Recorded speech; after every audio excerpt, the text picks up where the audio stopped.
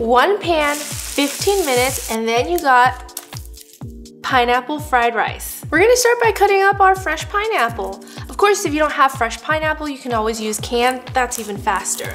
But I'm just gonna cut this in half, cut it through, and because I'm gonna be using one of the sides as our bowl, we're gonna cut through the leaves and make it look really pretty. Just make sure you're using a really sharp knife so it cuts through like butter. All right, so now to prep the pineapple, I'm just gonna score it with a paring knife.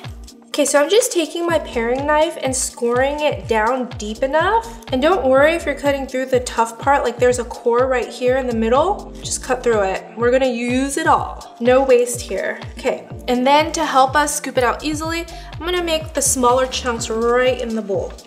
You just wanna cut it into maybe 1/2 inch pieces. So for me, this pineapple means I cut it into 3, maybe 3.5. lines down the middle. Then with my spoon, I'm just gonna scoop them out. And see, if you get really big, long chunks like this, just cut it in half so that they're all evenly pieced. And then once you get to the end of the bowl, just scoop it out. We could either use this or save it for a smoothie or, I don't know, just eat it. Quality control, it's so sweet. Okay, we're gonna save this for later. Okay, and now the bell pepper. So we just need 1/2 of the bell pepper, and then I'll just dice it into small pieces. This in a bowl. A stalk of green onion. This is gonna be a really colorful dish that's gonna make you so happy to eat.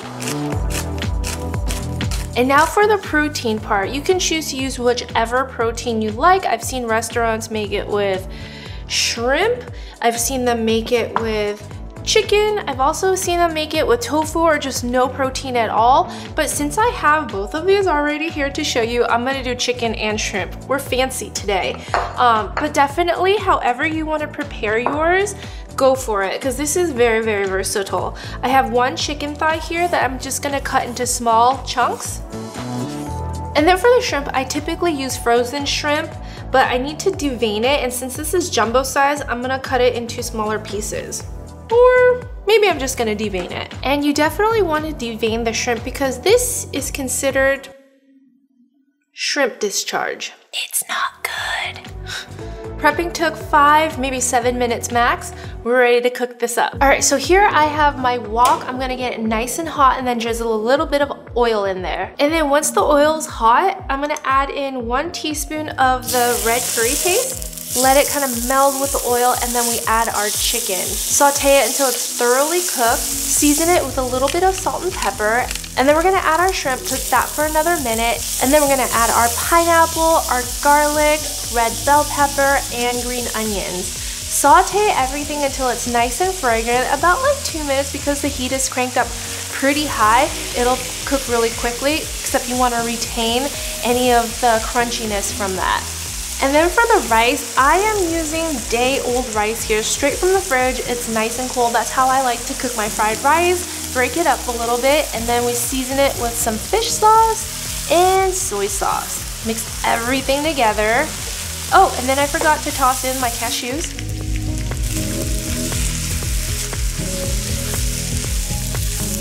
I wish you guys could smell this. It smells so good. The pineapple caramelized, so just that like sweet, sugary, caramelly smell with the savory curry paste and everything in here is so good. But now we're gonna plate it into our sustainable pineapple bowl.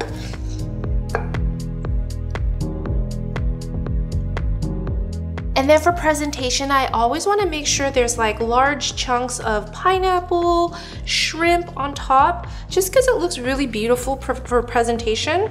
I've got my side of chili garlic sauce to spice it up. And then I also like to garnish it with some cilantro, get a little green in there. It's an art, making it look perfectly imperfect. But this, even though it came together so quickly for your weeknight meal, it's good enough for presentation for a dinner party. Like, People would be so impressed, but this, you know, you typically only see it at a restaurant, but you guys made it at home. So be sure to give this video a thumbs up and don't forget to subscribe to my channel for more delicious and easy recipes that you can make at home. Let's give this a try.